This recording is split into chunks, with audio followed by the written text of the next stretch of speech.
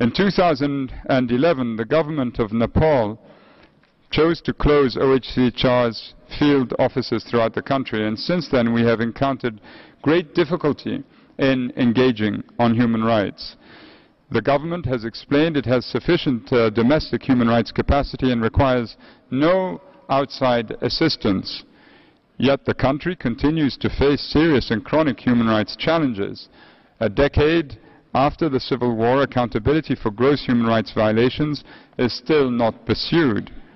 Nepal remains amongst the poorest of the world's nations and corruption is high. Despite a huge influx of aid following the earthquake last year, many victims have yet to receive adequate support. There are also severe and long-standing issues of discrimination based on gender, caste, religion and ethnicity, which, as the past has demonstrated, could swiftly lead to violence.